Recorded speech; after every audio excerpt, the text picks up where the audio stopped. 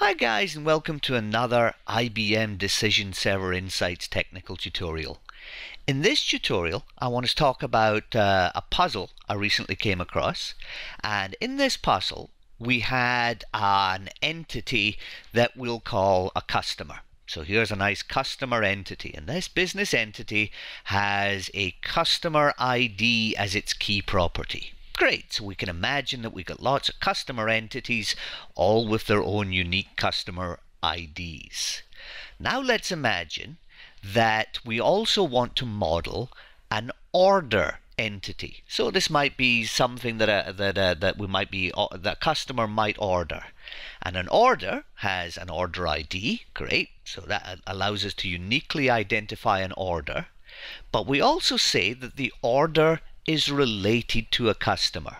Now what that means is that when the order entity is created, we need to relate that order entity to an existing customer entity. Okay, so this is the notion of relationships in DSI. So we might finally imagine that we have a business event, we'll call it an order submission, and this comes into the system with the properties of a customer ID and an order ID.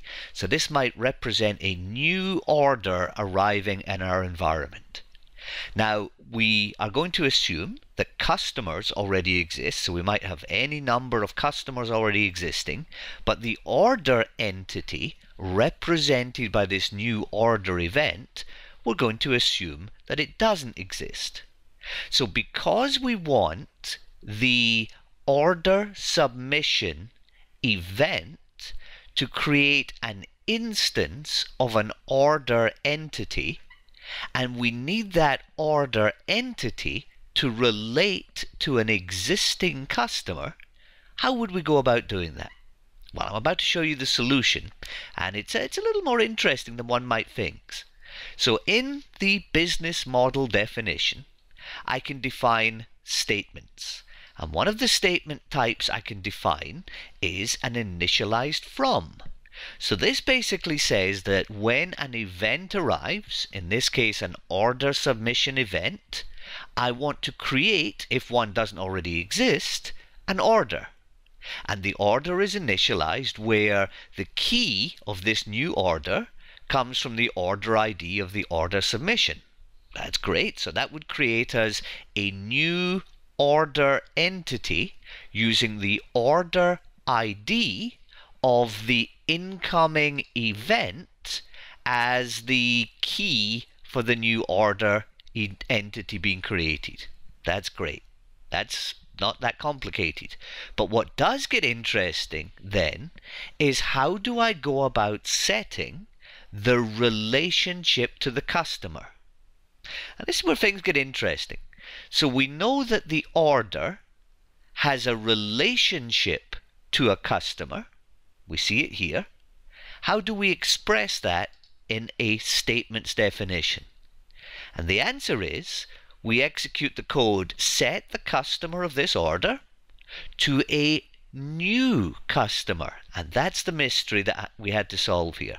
We have to set it to be a new customer where the customer ID of this new customer is taken from the order submission incoming event. Now that may lead us to believe that somehow we're creating a new customer entity, but in reality we're not.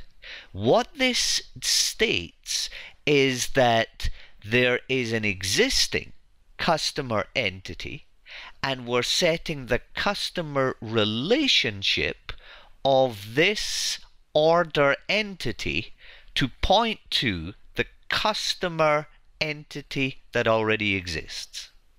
Wow. So I'm hoping you'll spend a little bit of time looking over this code fragment here and combine that with the business model definition here and see if you can't decode it for yourself. Now, to illustrate that this works, I've built this solution and I've deployed it to the DSI runtime. Using the DSI toolbox, we've created this script here, which creates an instance of a customer, customer number 123, And after having run that, and I've run that already, we can go to the Entities tab, and we can see that I do in fact have a customer 123, with its associated data.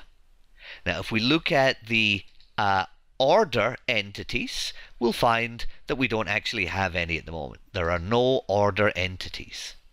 Now, if I now submit an event, if I submit an order submission event with an order ID of 0123 and the customer ID of C123, if I submit that event, which we've just done, and I now go back to my entities and refresh, we now have our order entity, which has a relationship to a customer of customer 123.